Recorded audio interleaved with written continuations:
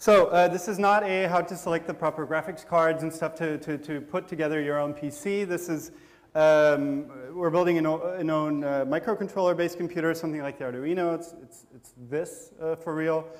And we've seen a lot of things like, you know, people do workshops soldering together Arduinos, but nobody ever really understands what all of the little components are. And we designed this computer that we call the AnyKey. And we're going to go talk through it, how the design how this whole thing came about, how the design came about, and how all of these components it came to be, how they were selected, how everything fits together. So the whole project came about, you know, you're supposed to always have a cat and a baby or something cute in your talks. The project came about because a friend of ours had, with the cat, had a baby which she called Zoe with 2 dots on the E. And the problem with that was that it's hard to actually type that letter on the keyboard. So Matthias, for her birthday, built her a 1-key keyboard which prints exactly that one letter. This is basically what that looks like, and you can already see sort of the relationship to, this is the insides of the 1-key keyboard. And this was really a keyboard, a USB human interface device, but that only had a single, well, actually it had a Easter egg karaoke function that it would type song lyrics line for line as well. But the main function was just the E. We thought this would be a nice little development kit for people who like to play with embedded hardware. And we sort of cleaned up the design a little bit and had proper PCBs manufactured and put together a really solid, in our mind, little development kit for this ARM processor that we're using.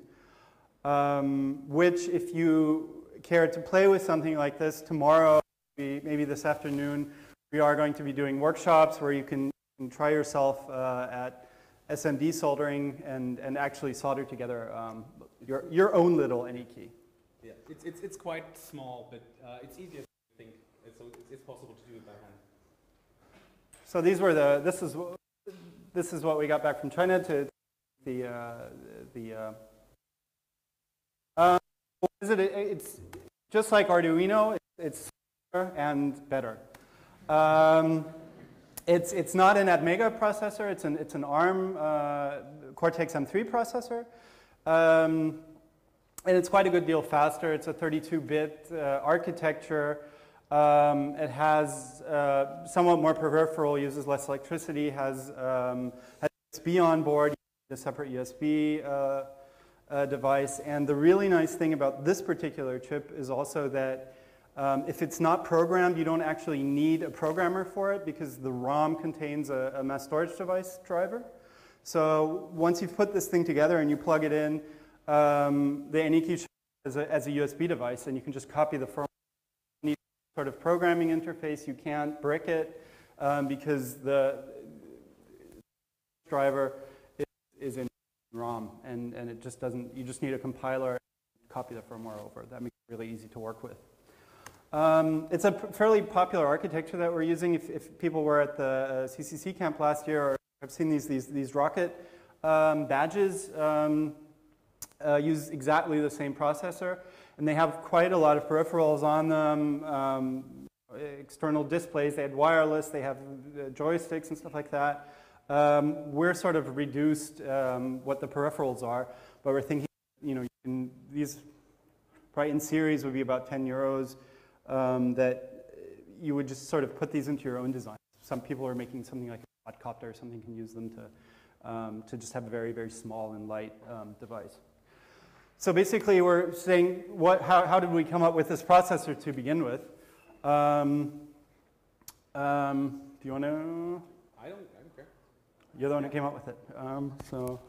Yeah, we just have one microphone, so you have to swap back and forth. Yeah. So does anyone know about the Cortex, about all the ARM stuff, and how that all belongs together? So we'll shortly explain. This is a Cortex M3, which is a sort of architecture. And well, it's basically it's simple. It has a few transistors. And in comparison to that, it's a really powerful thing. And maybe just go on to the next one. I came across this processor in a small development kit. There are thousands of different develop kits out there using different sorts of processors for this. This is the STM32 Circle. It uses a Cortex-M3 made by ST Micro. And it has quite a couple of peripherals in. It has a small display, has some sort of gravity sensors in it, and it's a nice thing to play with. That was my first access to that sort of family we came across. But then when you dig into it, you see ARM does not do silicon. So they don't build ARM is unlike Atmel or is not a manufacturer of chips. They do reference designs and they build a sort of blueprint of the processor core and give it to other manufacturers to build their own chips. And that's well, for example, this is just a small collection of companies that do Cortex and ARM designs. There are about 20 or 30 different ones, and there's a huge variety of it. Do you want to? Yeah, and basically this is towards the open hardware thing. In a way, there are really no open cores, but this does give you a lot of choice because you're not stuck with Atmel. You're stuck with any number of different silicon manufacturers, and they have a comparable architecture in all of their. Right. Yeah. So if you look at the Omega, you have sort of 200 different things. That's what the Arduino uses. If you look at Cortex-M3, you have 20 manufacturers. You have different series of processors inside that. So you're looking at about 10,000 different varieties of chips that you can choose from. If you want some nice I/O, if you want some low power consumption, or if you want radio, military whatever. grade, whatever, waterproof, whatever. So the next board, so when you play with a circle, it's sort of limited. It's a nice toy, but you cannot really do really much with it. And so the next thing I came across is they call LPC Expresso. It's another prototyping board, which is quite nice. It's really cheap, and it uses exactly the same processor that we have here. It's a nice board. It contains a target board which has the processor on it, so you can play your stuff. And the other half is a programmer, actually, which has a processor that is 10 times as powerful, but it doesn't really matter. And the funny thing is you can program and debug with it, and once you're done, you take a saw and cut the board into halves. And you can just use the one part, the target part, and you throw away the debugger or use it for something else, which is quite a nice thing. And it comes with an Eclipse-based IDE, which is not so nice. It's a pain somewhere. But it's fully featured, and if you need a professional debugger, then that's a good thing. Yeah. But then I run a different company called Multigrad, and we built these rotating tables where you can make those 360-degree photographs. And at that point, you say, okay, I cannot use simply a development board anymore. I need to make my own PCB and have to design it on my own. And it actually turned out that it was as difficult as it seems if you have some basic knowledge about electronics and are willing to spend some time into it. So that has a custom board, and that's how we got started with it and say, okay, it's not that difficult, so if you have done your first board, it's easy to do your second. That's basically it about that. Yeah, this is a good choice of... Yeah, you have to think... just a second. So Cortex, the ARM Cortex, there are 3 different varieties: Cortex-A, Cortex-R, Cortex-M. Those are 3 different series, and there are different cores in that. So ARM itself. Is there another slide? No, it's gone. Okay, I was looking for this slide. So they have about 20 different varieties of chips. So, for example, the Cortex-A, it's in the smartphones, and the Cortex-M is the low end, which is for microcontrolling. And the M3 is it's one variant, and LPC is one manufacturer of that. And they have 3 different series of Cortex-M3, and within each series, you see this is just a small collection from their list. So there are hundreds. And basically, we chose this one because, well, it's relatively powerful. It's cheap. You can easily spend 20 euros for a microcontroller. This is cheaper. It's about, if you buy that at thousands, they're 2 euros a piece. So that's not that not that bad. If you buy one, they're 4. Yeah, right. So it's you can afford it. They have USB on board, and they have this really nice feature. It's like you solder this board, and if you've done it correctly, you just connect it to your computer, and it will say, "Hey, I'm a drive." That's cool. You don't need to do anything, and you can start with it. Yeah, and it has some nice features that the Arduinos don't have. So, for example, they don't only have pull-ups, they also have pull-downs, and they can do hardware division, something like that. Those are features that shouldn't care too much about it, but the Arduino people, whoever knows that will know, okay, that's a nice thing to have, because if you don't have it, you will miss it. That's basically how we came to that processor. And also, take this one. Also, it already has a Philips has a fairly large SDK for it, so it's fairly feature complete in that with this Eclipse-based thing. But there's also other projects that already have a complete software environment to work with it. Basically, we bootstrap this design off of the design for the multi-route rotating table thing, and actually this. And it was sort of bootstrapped off of itself, because the first PCB we did was done with a sort of homemade improvised CNC mill that we used to mill, this PCB design. Yeah, that was made in my living room. Yep. And the mill was actually controlled by this thing as well. So basically now we have all of these components here and put together, and what we want to sort of explain to now is you start off with this processor, and how do you come up with this design, and how do you put everything together. So basically you look at the instruction manual, where you end up finding this pinout of the chip, which tells you what all the little feet mean, and then you have to start figuring out. Short remark.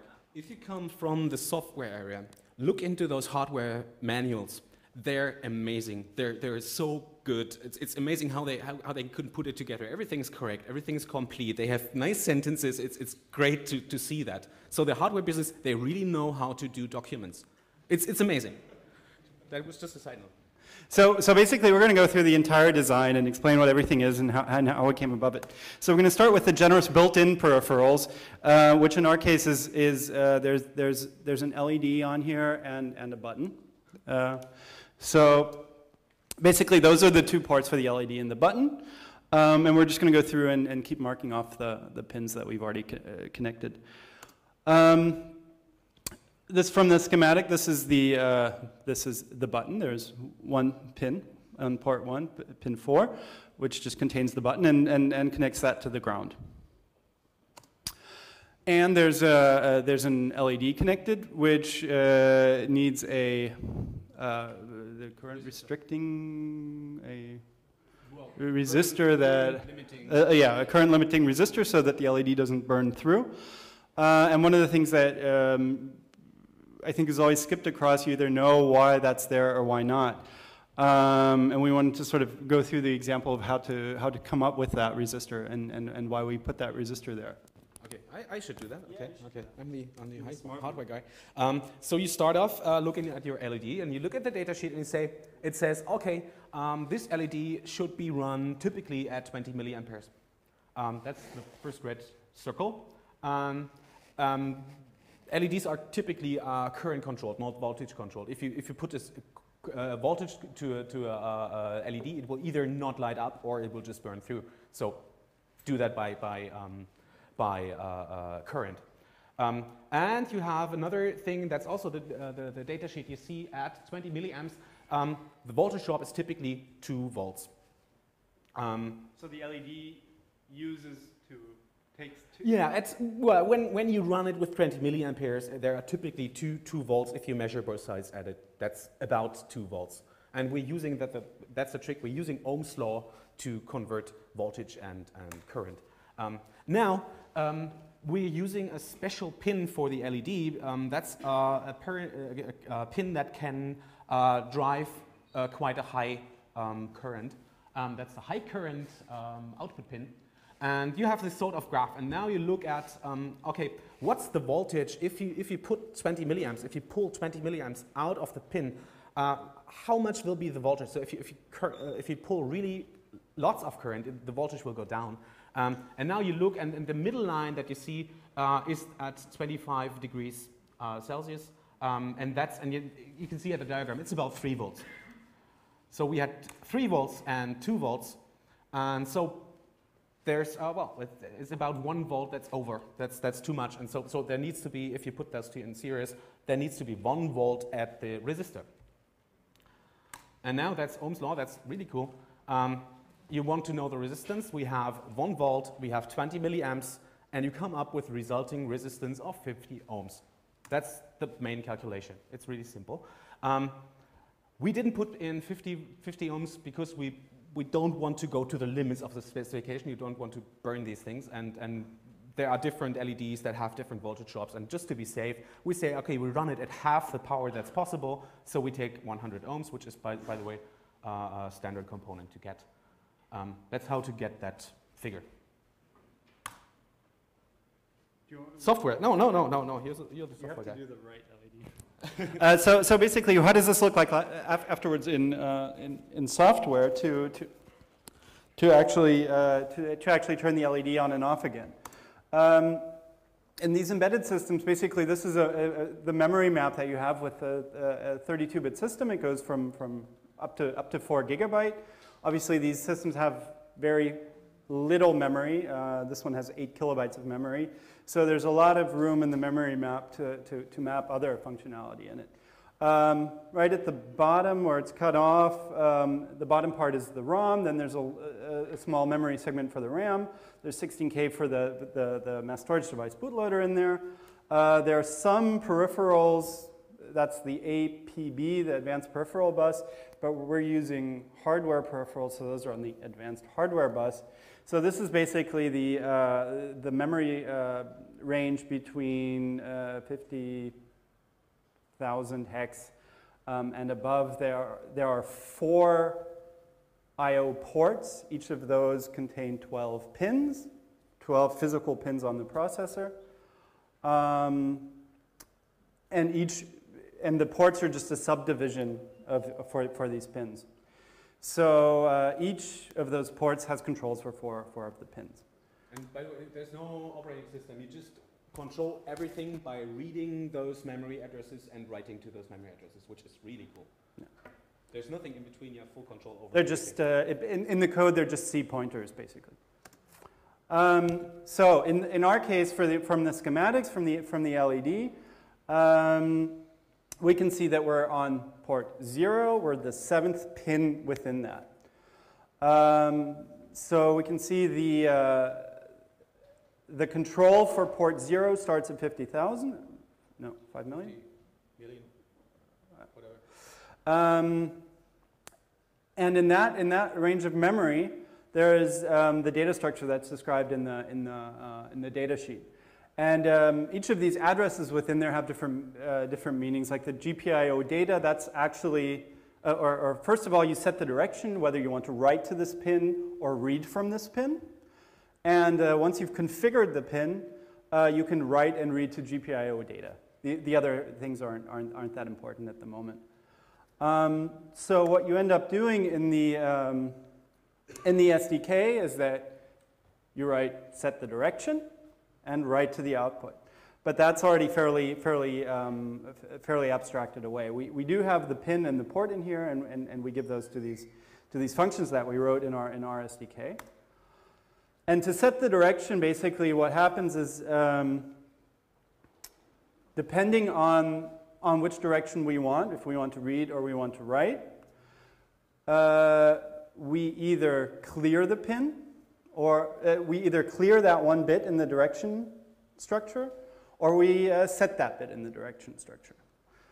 So now basically the question is, what is this GPIO port thing?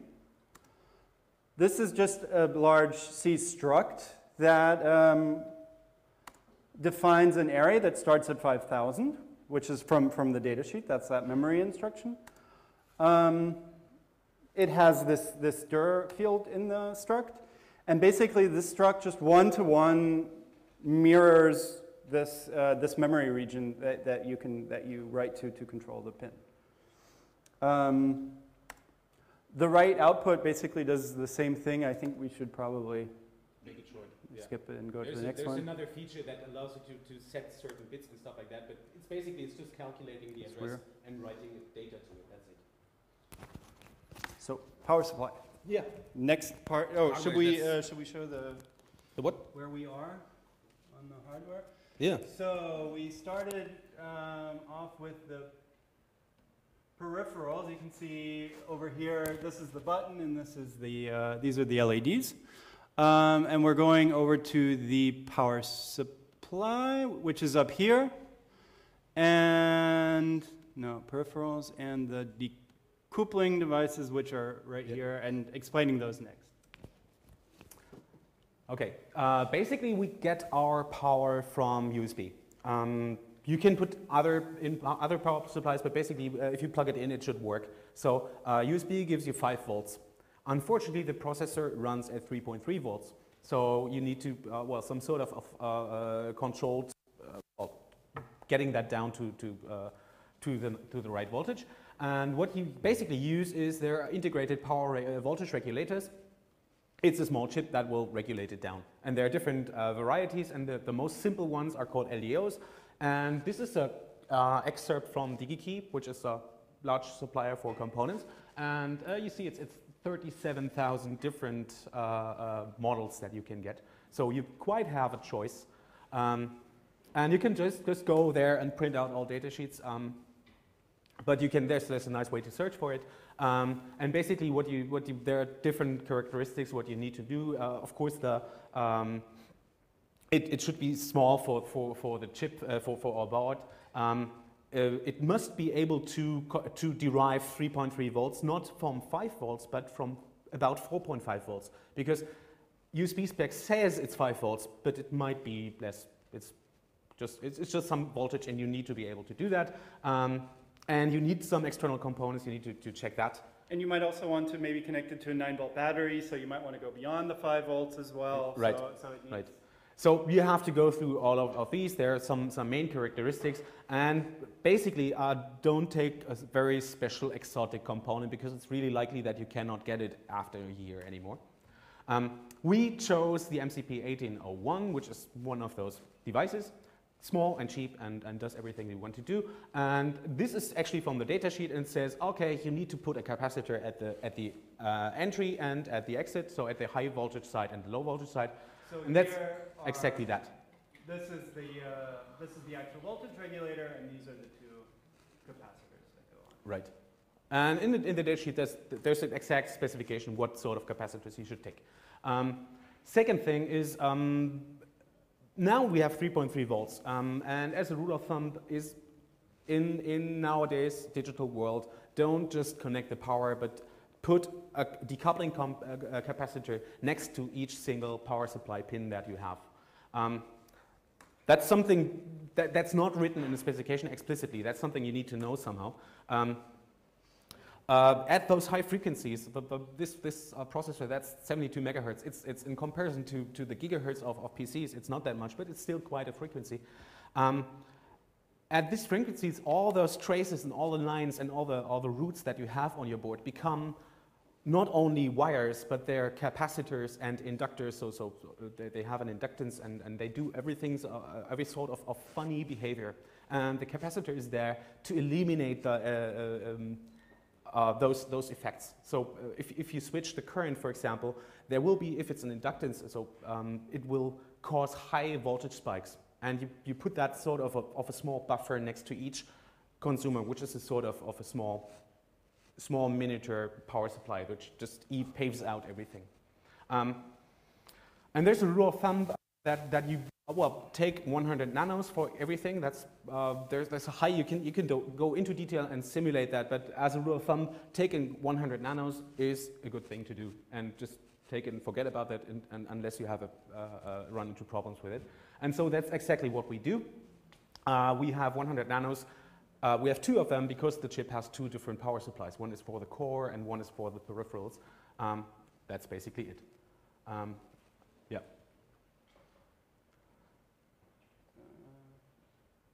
Yeah, basically, or To say it in other words, when you keep drawing at 72 megahertz, and you keep sort of drawing a little bit more electricity when you're working and back and forth, the power supply wires keep getting electricity pumped back and forth, and they turn into a little broadcaster. So if you don't have these decoupling capacitors, what will happen is that you'll be broadcasting a 72 megahertz signal out into the world and disturbing all sorts of other electronic devices in the neighborhood. And basically these capacitors absorb the quick pulling and pushing of electricity that's coming out of the chip, just to stabilize things and to not annoy your neighbors. That's the reason to have them. Put capacitors everywhere. It's always good. So how do you get the 72 megahertz? That's the next part. Yeah. Oscillator.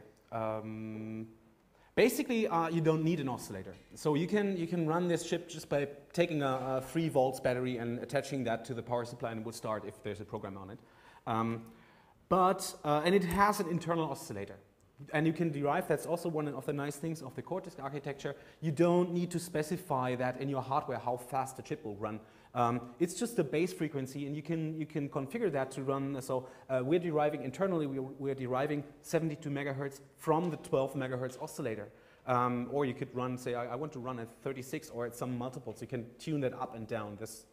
That's really nice. Why is it needed? USB has very strict timing requirements. So USB says your frequency, your timing must be very precise, and there's no internal oscillator in a chip that can meet those requirements. So each time you have a microcontroller and want it connected to USB, you need an external oscillator that will be precise.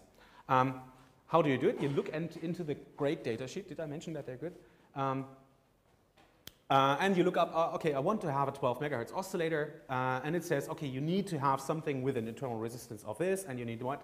And you need some sort of load capacitors, and you need that sort of load capacitor. So it's all on the table. You just look it up and put it into your circuit. Yep. Right? And there's nothing, that you cannot do really much about this.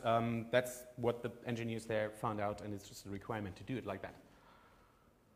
Right? Well, and these capacitors, again, you're pushing electricity back and forth. The quartz crystal that you're putting inside is sort of a pendulum, and it gets electricity pushed back and forth, and the capacitors are on each side of it to absorb the electricity and send it back and to keep the signal going.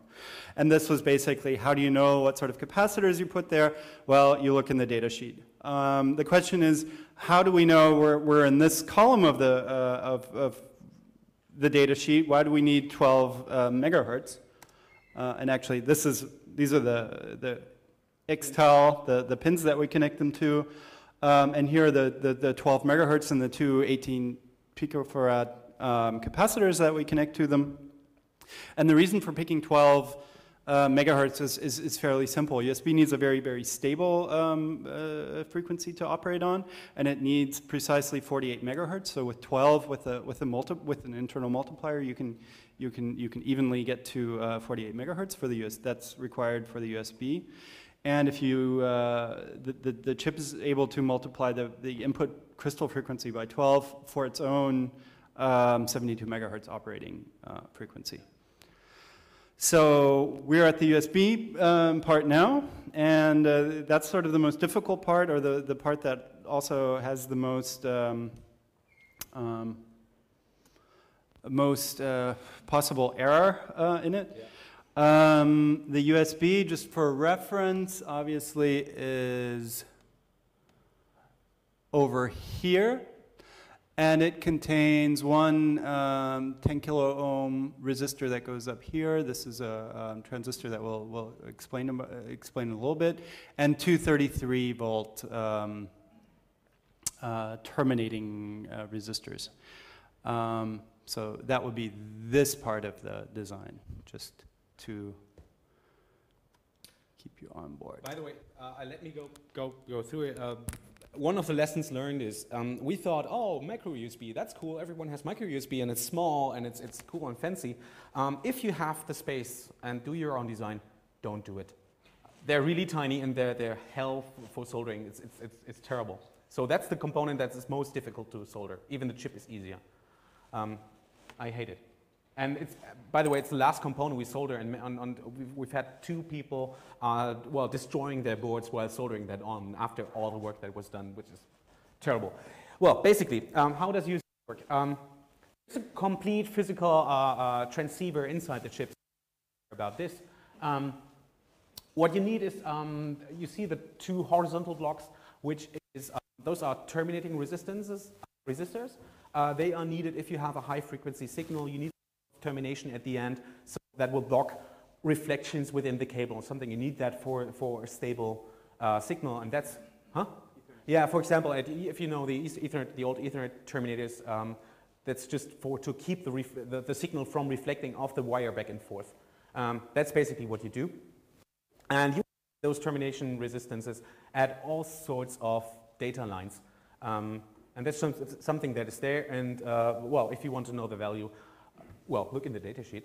In addition, the more interesting, basically, the interesting part is this 1.5 kilo resistor, which is needed for USB to detect if there's a device plugged in. So if you plug in a device, how should the host, the computer, know if there's a new device and what sort of device is there?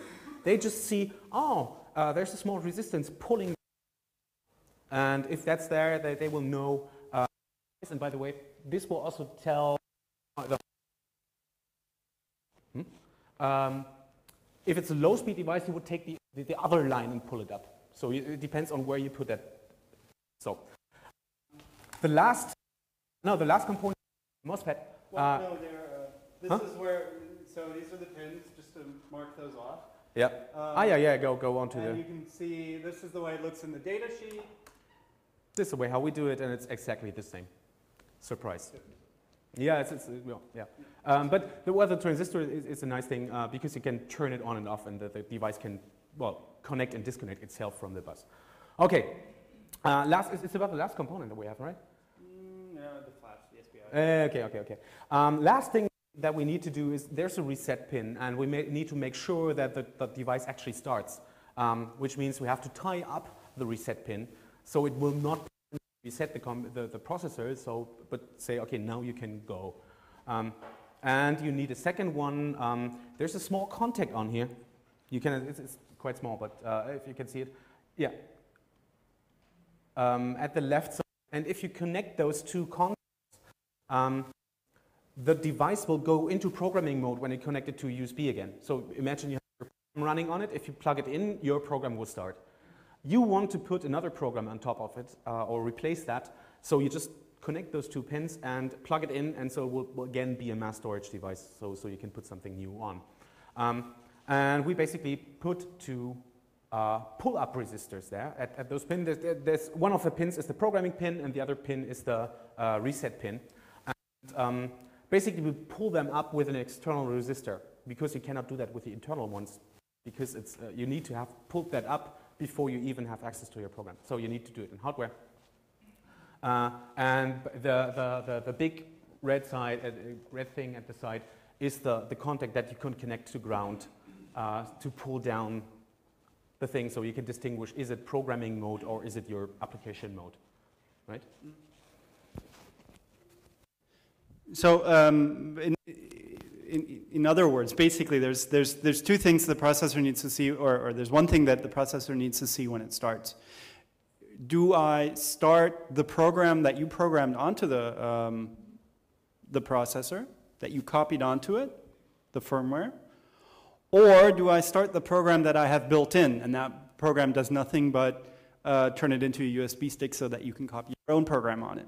And it determines whether to run your program or its ROM program for the mass storage device by checking on the pin 01 to see if it's connected, if it's high or low. If it's high, it will just run the program that is on your computer. And if you basically short out these 2 little pads, you will connect it to ground, and then it will be low, and then it will say, I don't care about your program anymore, I'm going to start the mass storage driver again so that you can put a new program on it. The reset, and Arduinos have an actual button that will activate this reset. That's basically while the computer is running to just say, it's basically to reboot the computer, just start over again. We don't see any, you can just sort of pull the electricity off and do that as well, so we didn't actually waste a physical button on having to on having a reset. It's always pull to high. We never want it on ground so that the computer restarts itself. Okay. There's the last component that is not, there's one empty space, and in case this thing has 32 kilobytes of RAM, of flash, so for program and data. And in case you want more, there's a nice thing, you can just buy cheap serial flash chips, and you can just solder them on top, and they will talk, so the processor and the chip will talk through a serial protocol called SPI. Which basically has 4 data lines, and that's basically what we do. We connect those 4 data lines. One is the clock, one is data in, one is data out, and one is used to select the chip. That's it. That's basically the circuit, and you just connect one to another. By the way, I said you should have a capacitor for all power supplies. I didn't do that at that point, so I violated my own rule. But if you can see it on the circuit, you can see that it's really, really, really close to the power supply. So there's no line that can cause trouble. And I could save a device, another component, which makes the device smaller. So we're near the end? Yeah. So basically, if that's something we want to give you home, if you want to build your own things, if you think, okay, if those 2 guys can build a PCB and build their own computer, I can as well. Yeah, we want to encourage you. It's easier than you think. And so if there's something we can give as general rules of thumb is, first is look at the data sheets. They're really, they're not even boring. They're interesting to read, and they're good. And even the manufacturers have nice guides. They have full books with cookbooks, with circuits, with how to do things, and they're really nice. They're trying to help you. They want to sell. Of course, they want to sell their products, but in order to do that, they help you in designing. So they're really worth reading. And second thing is, so DigiKey is just an example. It's one of the major distributors for components. But look in there and see what's the variety and what different categories do they have. So what's the wealth of different choices? What are the components? And if you don't understand something, you go over to Wikipedia and try to look it up there, and then it will give you back, and then you go back to DigiKey and see something. And this is sort of a loop, and at the end of the loop, you will understand what that means, which is pretty cool. And the third thing is look at other people's designs. So nowadays, it's really nice. Even hardware guys starting to open up their designs. So there's a lot of open circuits in the net, and it's really interesting to see what other people did. So most of the dev boards have their open schematics there, and they're not all perfect, but if you see that all other people are doing the same way, there might be a reason why they do it. And even if something was bad, you can see something as a bad example. So that's interesting to see. And when you do that, it's simple to do these things. So I give. Yeah. And it's also, we've not done this talk in front of a big audience before. We've always done it in workshops. And I think it's become obvious that I think it's a lot less confusing when you're actually putting the thing together and have it in your hand and are able to play around with the components. So this is just basically as an invitation. We're at the Zeitlabor people today and tomorrow. And if you actually want to try yourself at putting one of these together, and sort of to make this a little bit more plastic and to actually figure out what all of this means that we just explained to you, you can come by and we have enough kits to put your own together. And with that, it is our only German slide. Thank you and for your attention. And in case you guys have any questions, feel free to ask them in the round. We will repeat them and in German or in English. And try to find something. or you know, come to the stand and talk to us and have a look. So anybody have any questions?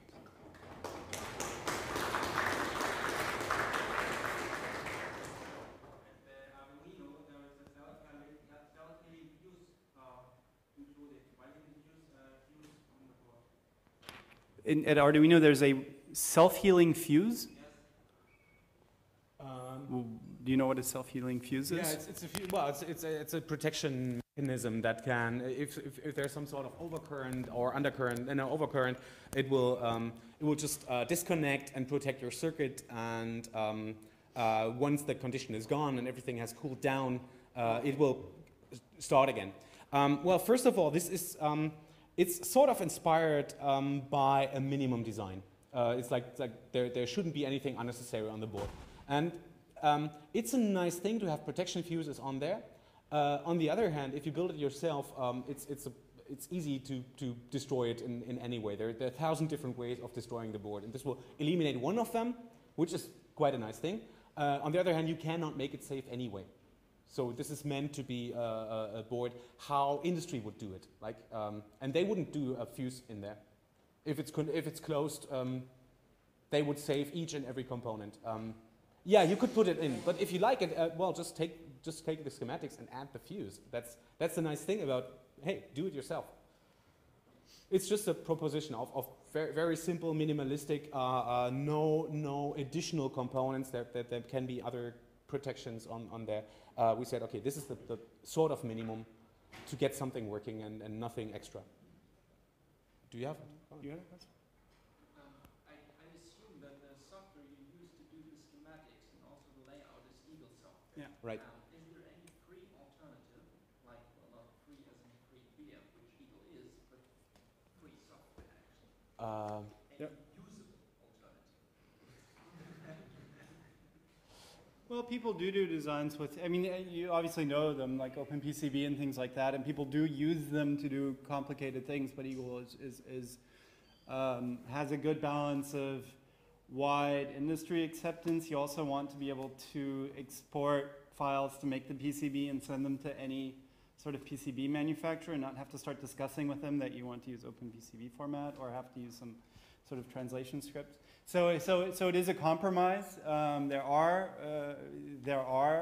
open source schematic and PCB layout tools, but yeah, everybody just kind of uses Eagle. Yeah.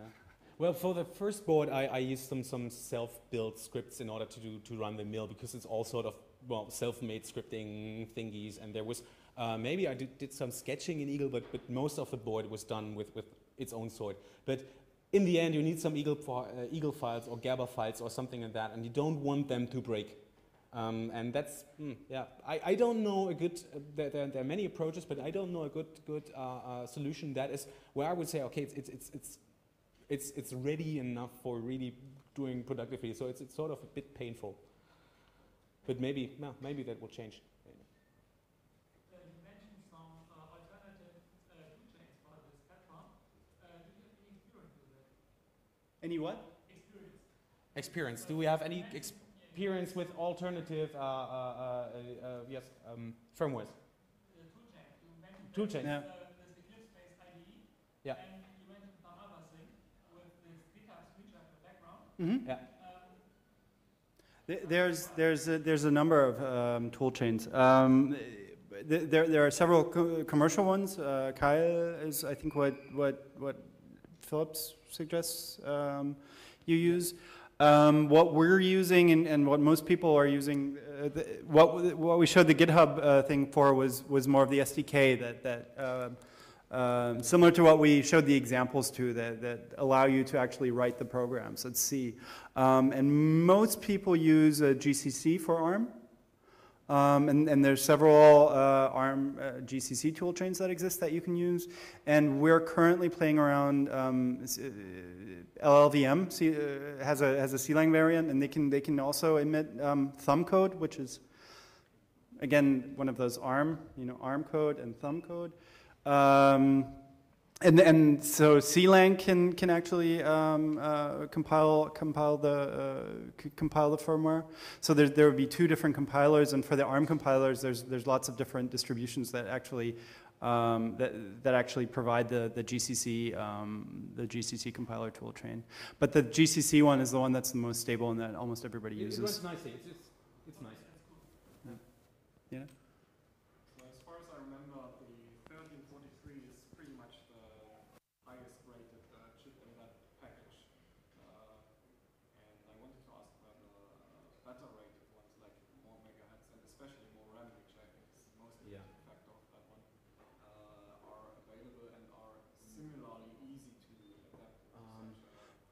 okay, so the question was the 1343. There's a 17 series. Okay, the 1343 is that the 1343 is the most powerful M3 from NXP that they have.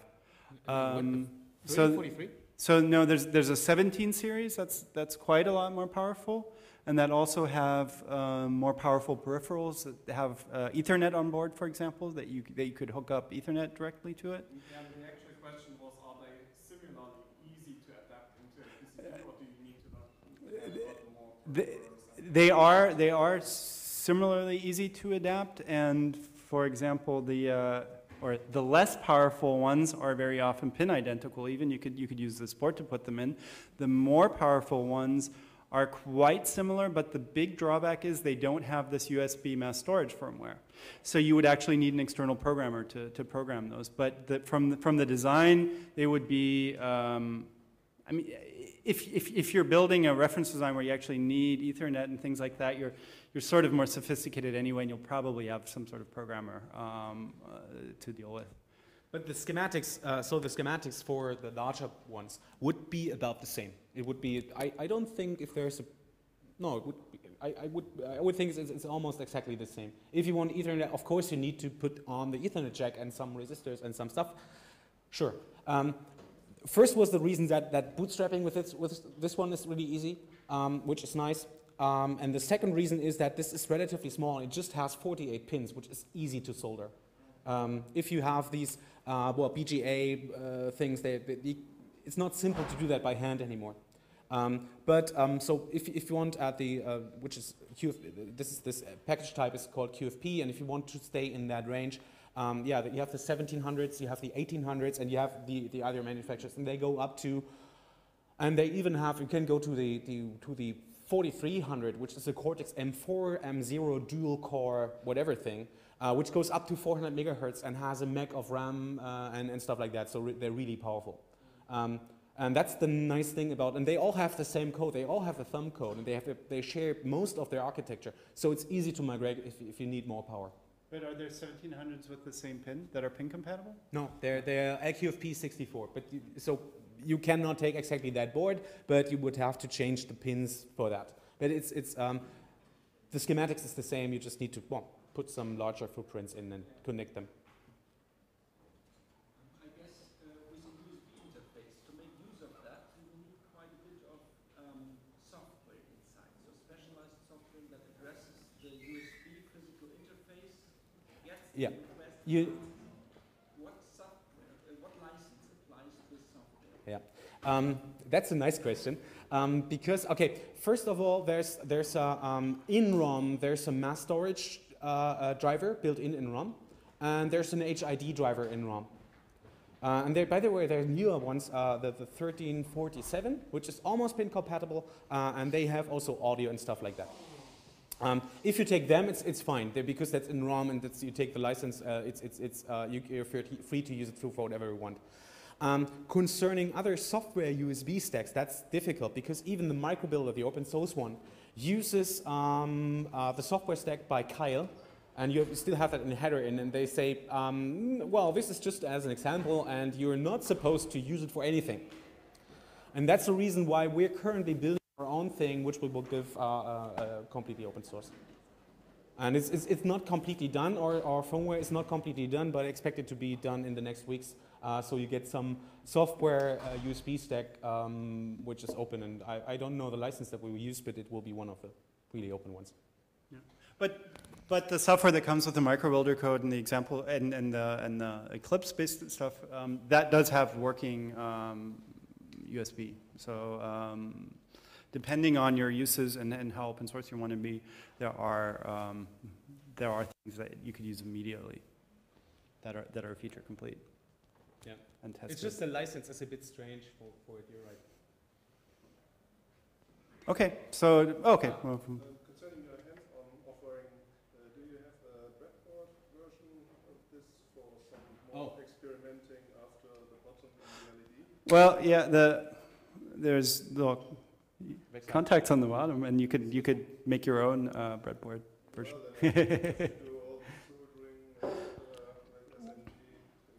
Oh no. Okay. Well, just this design as breadboard won't work because there are no through-hole versions of the chip. But once this is finished, you can connect this. This has the same pitch as the old IDE cables, so you can just solder an IDE cable to it and then use that for breadboarding if that's what you want to do. There's one more thing that lessons learned. At those frequencies, don't use breadboards anymore. At 70, so at high frequencies above 10 megahertz, your circuits will probably not work anymore. So it's nice for, well, putting an LED and having some resistors and some nice I/O. That's nice. At low frequencies, yes. But in these things, it makes a difference how you have your path through the PCB and how the routing is, how long the wires are. They will all crosstalk and they will all do really funny things. And something, no, don't do it with a breadboard anymore. So not the board itself, but it's easy to attach to a breadboard, the I/Os to a breadboard, and then you can do your I/O parts on a breadboard. That works. And another thing, I assume you have some of these PCBs for soldering available, but how do you get them in practice? Do you have any offerings from some PCB manufacturer to get those? So the question was how we get our PCBs, right? Especially for this hands-on stuff. Basically, well, the first iterations I did them as you saw with a mill, and I did them with toner transfer. You can etch them yourselves at simple versions. And at some point we said, okay, the design is good enough now, and we go to a manufacturer. And basically, we looked through the German ones. There's lots of small site prototyping facilities where you can just send in your designs and get something back. And actually, we wanted to try that out and made this. We sent it to China. And that was a really, interesting experience, yeah.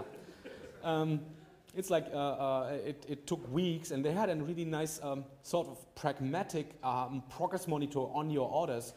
They had an online spreadsheet where there were all orders from all customers, and you could just look in, and they had some comments next to it. If it was sent, it's like, you have the edit grid there?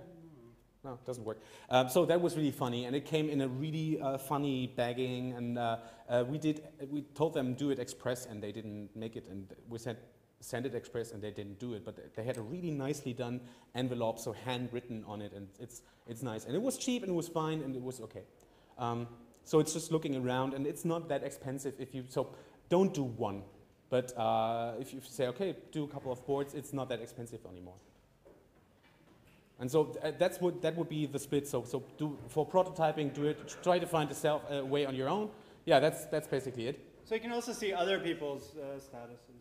Yeah, that's the current status. So yeah, and you can go to the tracking numbers and you can see where they go through. This is really funny.